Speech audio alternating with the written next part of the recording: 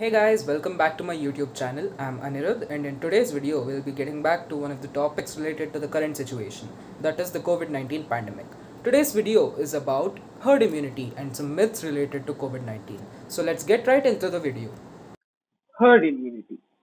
In this video, first of all, we'll be learning what is herd immunity. Then we will discuss as to how a population acquires herd immunity and when does herd immunity really become effective. Herd immunity is a form of indirect protection from infectious disease that can occur with some diseases when a sufficient percentage of a population has become immune to an infection. How do you acquire herd immunity? There are two ways a population can acquire immunity against an infection by a virus, bacteria, or any pathogen.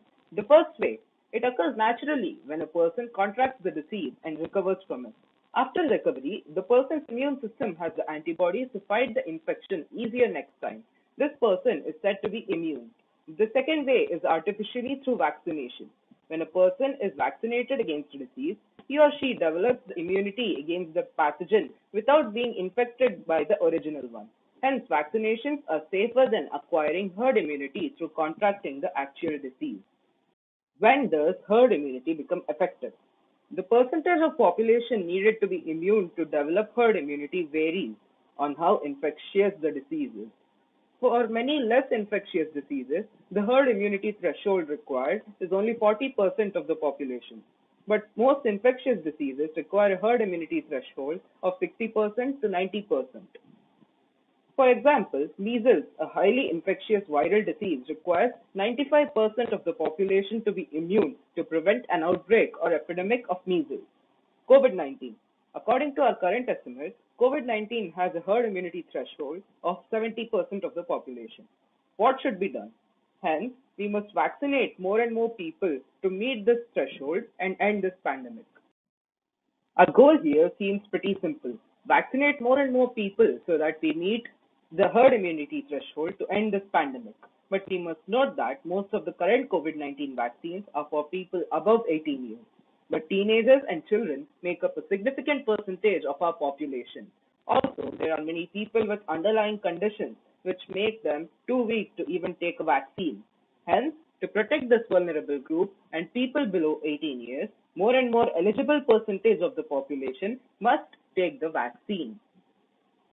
Currently, around 31.4 crore people are fully vaccinated against COVID-19. This might seem like a huge number, but this comprises of only 4% of the total world's population. Remember, at least 70% of the population needs to be fully vaccinated to acquire the herd immunity threshold and end this pandemic. Let's also discuss about some myths and facts about COVID-19. Can a COVID-19 vaccine make me sick with COVID-19? No, none of the authorized and recommended COVID-19 vaccines or vaccines currently in development contain the live virus that causes COVID-19. This means that a COVID-19 vaccine cannot make you sick with COVID-19. Will a COVID-19 vaccine alter my DNA? No. COVID-19 vaccines do not change or interact with your DNA in any way. There are currently two types of COVID-19 vaccines that have been authorized for use: messenger RNA mRNA vaccines and viral vector vaccines.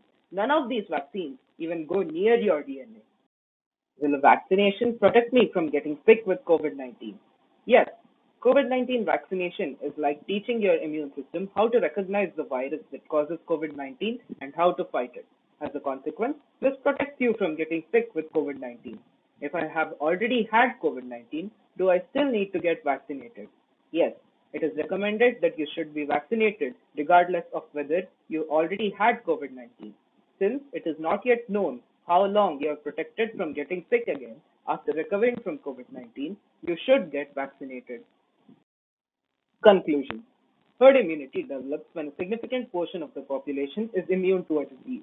It is acquired either by an actual infection by the pathogen or through an administered vaccine.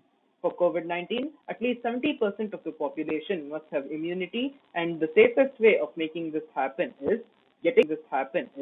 getting vaccinated. Let's end this video with a fact. The closer we get to herd immunity, by closing gaps in vaccine coverage and overcoming vaccine hesitancy, the safer, healthier, and more open our society will be.